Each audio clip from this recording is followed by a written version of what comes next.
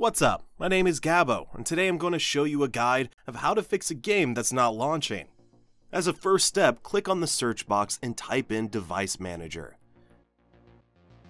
Here you have to click on Device Manager. After that, click on Display Adapters. Then choose your specific graphics card, right-click, and choose Update Driver. Here you have to click on Search Automatically for Drivers. Then click on Close, and close the windows. This method is not always sufficient. If the problem hasn't been solved yet, download the latest driver from the internet. Open a web browser and type in the model of your graphics card.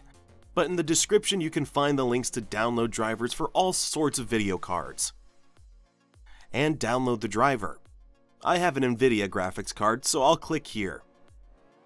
Here you have to click on the Download Now button and wait until it downloads.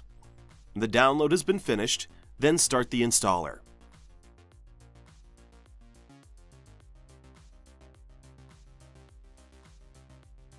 Click on the Agree and Install button.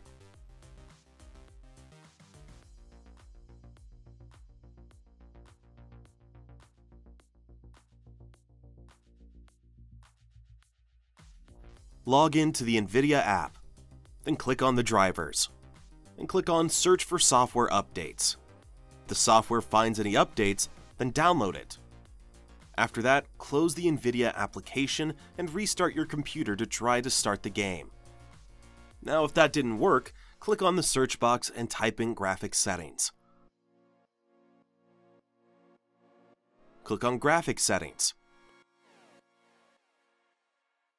Search your games in the list. If you can't find the game you're looking for, then use the Browse button to add the startup file of the game. I created a file called Game for this video, don't let it confuse you. Choose the game and click on the Options button, and select High Performance Mode.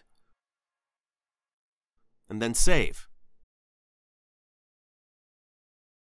And now you can close the window. Start up Steam. Click on the library and search for the game. I created a file called Game for this video, so don't let that confuse you.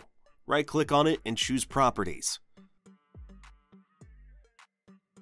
Click on the Installed Files. Then click on the Verify Integrity of Game Files button. Wait until it finishes.